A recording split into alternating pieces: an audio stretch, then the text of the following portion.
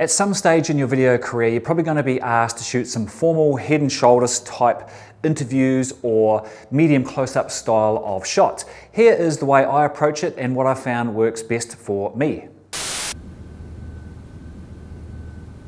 Hi, I'm Grant and I am currently on a 3-day shoot shooting classic talking head style shots for a TV channel launching, which is profiling local candidates running for our council.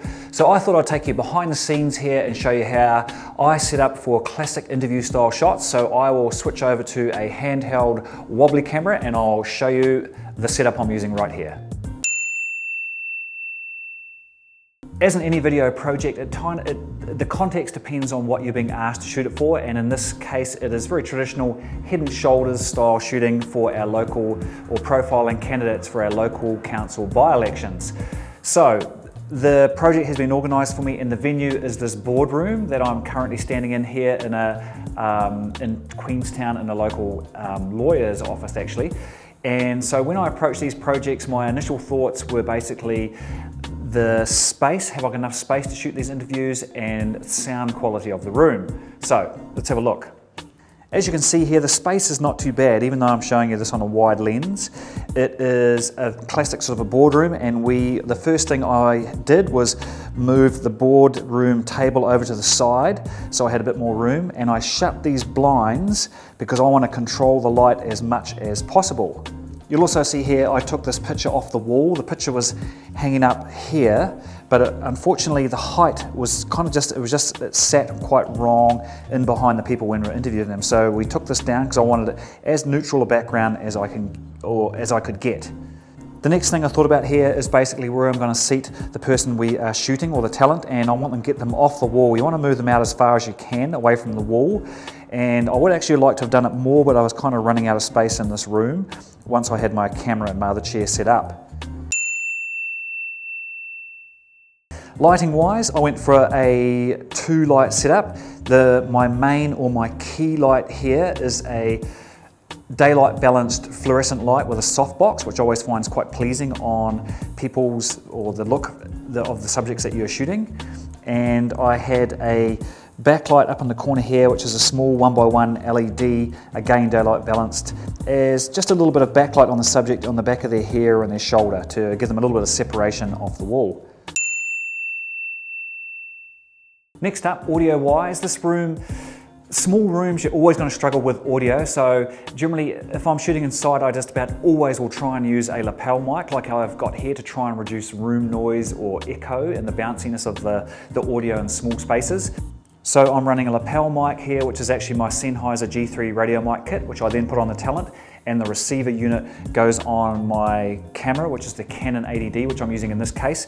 If you're using a radio mic, and now you can with the Canon 80D, always monitor your audio. So I've got a pair of headphones here, which the Canon 80D now allows me to monitor with the audio that I'm recording, which the Canon 70D, which I'm shooting this on, unfortunately doesn't.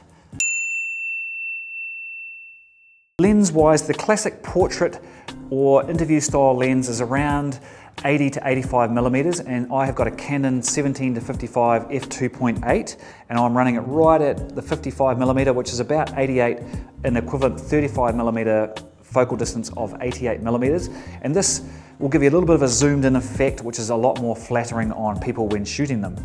I also wanted a limited depth of field, so I am running this lens at f2.8 and adjusting my ISO for setting exposure. In this case, it's between ISO 250 and ISO 300, and I wouldn't really want to go any higher than that.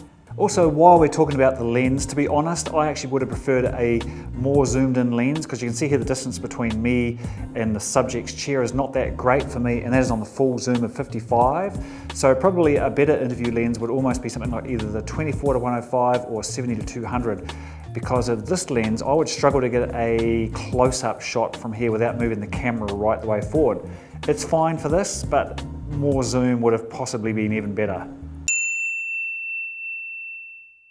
Other points to note here is that you also want your interviewer's chair as close to your lens as possible, and this way that the interviewee, their eye line is almost at camera. It's slightly off camera, but you want that person sitting as close to your lens as possible.